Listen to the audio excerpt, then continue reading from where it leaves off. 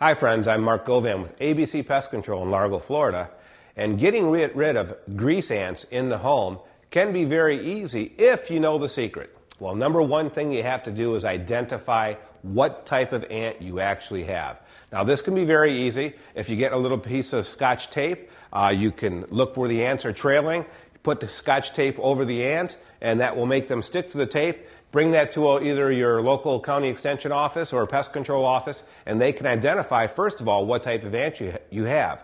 Once you know what type of ant you have, then you can determine the treatment method. Now, I got a couple of different treatment methods that are very specific for different types of ants that some people call grease ants. Number one, we have a product here called Advion.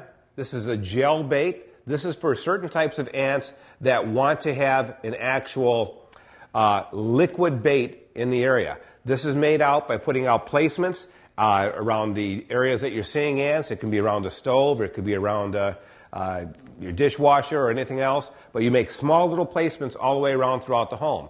If that particular ant that you have had identified feeds on the wet bait, then that's what you want to use.